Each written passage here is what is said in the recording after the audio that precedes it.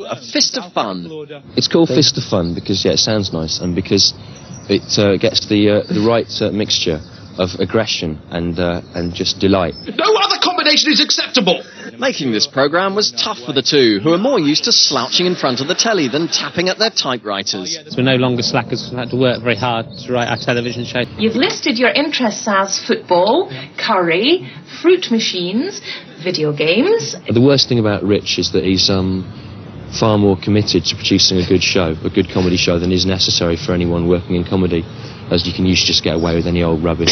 But there is nothing they like more than old rubbish. We're reviving the Vision on Gallery, as you may have heard, which but it's sort of more disturbing than theirs was. But we've had some good stuff. We've had Brian May, the Queen guitarist, made entirely out of licorice and sweets. Why don't you with swearing in it? Does that mean that people should be switching off their television sets when the show comes on? There's no point turning over as running up against peak practice in a documentary about Wagner.